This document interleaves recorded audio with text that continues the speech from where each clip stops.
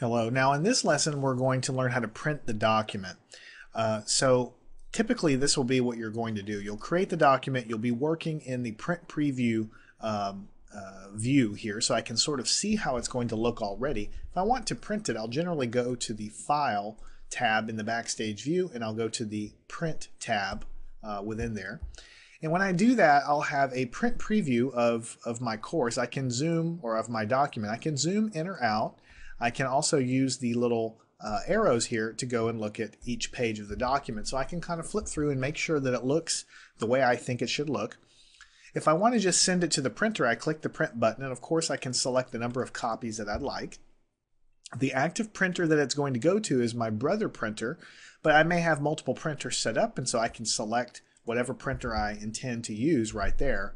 And there's some detailed printer properties that you can go in that your specific printer might give you different advanced options for that particular printer.